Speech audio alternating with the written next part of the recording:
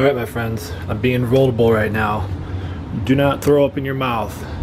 This is the culmination of a hot mess of about 8 different projects I've been working on in my makerspace in my house.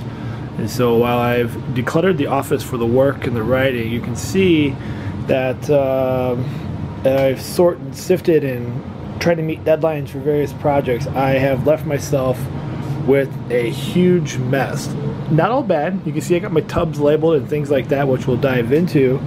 But I just wanted you to see and keep it real with what I'm doing, that what I have here is a monstrosity. So I'm not sharing these tips as if I am perfect, because I'm not. I'm sharing it with you that I'm going to upgrade this space. I've already upgraded quite a bit with the storage trays and this tool wall, which we'll dive into later, but you can see, oh good lord, do I have a lot to go through. So here we go. Let's welcome ourselves to the hot mess of a journey. Friends, how you doing? This is Coffee Chug. I'm here with the next episode on managing your makerspace. Now, I showed you, I was vulnerable, I showed you my current basement makerspace, which is an absolute mess. It's very overwhelming. So what we got to think about is going through the space with intention, because I know what many of you are thinking. If you get rid of everything, then how in the world can it be a makerspace or a workspace or a learning space, whatever flavor of your adjectives there. And we also have to be careful that we keep things that we know are going to be useful, such as like arts and crafts and supplies, things that are constantly being pulled out and used over and over again. You can never have enough of that. While also acknowledging things that we have purchased and brought into the space that are not bringing value to the overall learning experience. And so those are things that we need to consider. And it's a very fine line. There's a balance to it. But I know, much like when I decluttered my garage this summer, that when I would come home from a very crazy, hectic day, and then I would park my car in the driveway because it wouldn't fit in the garage, and I'd get out of my car, the first thing I did, I have to walk through my garage, and I had so much stuff in there that my crazy, hectic day, magnified by the crazy hecticness layout, the physical space of my garage to get into my house. And that entryway, that flow pattern, you know, makes its way into your house. And so the next thing you know, the living room feels that way, and the kitchen feels that way, and your bedroom feels that way. So we need to think about that in terms of our own learning spaces. We all know in education, we have crazy hectic days all the time. And the last thing that you need after a full day of teaching and leaving a meeting that is crazy and hectic and maybe frustrating and challenging is to walk back into your space and see it completely in disarray, see it very overwhelming, and all that does is just escalate those feelings, those negative feelings, to that next level. So I understand the struggle of letting go. It's the reason why my own space is a mess. But we're going to do this, and we're going to do this together, and we're going to help and support one another. So let's get into my first rule of what I'm going to be using when I'm analyzing my space. So the first thing that we're going to do, and I'll show you some things here in just a minute, is something I've been saying about 18 million times in my own home as we are decluttering and minimizing quite a bit.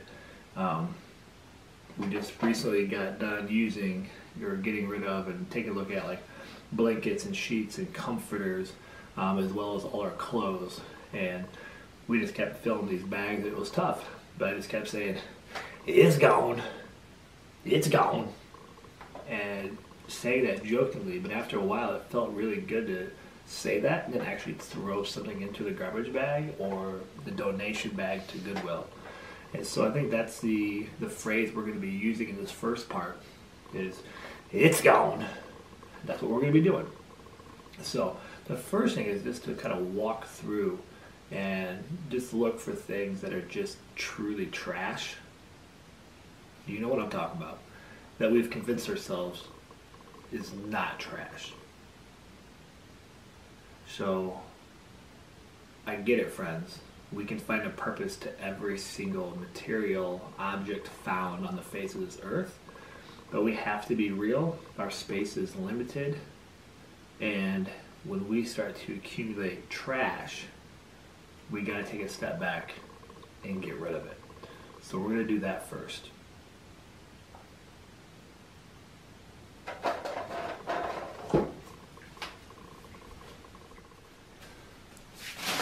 So, I've already started here, my friend, and I just keep telling myself, it's gone. That's my hashtag, right? It's gone. And so we had to get rid of things. And a lot of these things, when I say trash, I mean like they really need to go. But it's not like just picking up a scrap of paper off the floor. So like this here was something that my youngest daughter and I made for one of her school projects. We spent a lot of time making this, and we had a great time because we were building and learning, and we actually created this really awesome owl nest. I don't know if you can see that, but I was really, really impressed with her work as a second grader to make this come alive as part of her scene. We don't need it. She doesn't play with it. I've held on to it as a memory, but you know what? It's gone, because the memory needs to be here, not represented through some scrap wood and cardboard. I also had this. This was for a project that I helped my wife for a school project, and I ended up making this awesome spray painted circle that I was going to do something with, right? Like we all have things like, oh, I'm going to do something with that. Well, it sat in the corner of a shelf for the better part of 8 months now. And while it's awesome, it took me forever to cut a perfect circle, and it took forever to get a nice even paint coat on it. I'm not using it, and I don't need it, so it's gone. And so these are the things that I'm talking about as I think about trash and getting rid of clutter. Other things that I need to do as well, I've kept this TV box thinking, man, this is awesome. It's thick cardboard, nice big panels. I'm going to do something with this. Well, guess what? I've had the TV for a year. I have yet to find a project for it. It occupies a huge amount of space. So, guess what? It's gone. So these are the things. That I want you to think about. What are these things that we're holding on to that need to go?